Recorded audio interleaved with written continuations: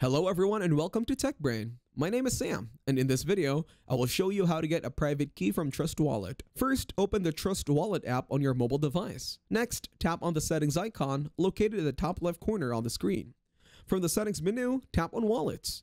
In the Wallet section, tap on the three dots next to the wallet from which you want to extract the private key. Tap on Manual. Here, you will see the recovery phrase you need to copy. Make sure to store this phrase securely, as it can give access to your wallet. Once you have copied the recovery phrase, open your web browser. In the browser, search for BIP39 tool. Click on the first link that appears in the search results. This link will usually take you to a website that helps generate private keys from recovery phrases. On the BIP39 tool page, you will see a field labeled BIP39 mnemonic. Enter the recovery phrase you copied earlier into this field. Next, look for the word length option and select 12 based on the number of words in your recovery phrase. After entering your recovery phrase, there might be an option to select the type of cryptocurrency you are dealing with. Choose the coin associated with your wallet.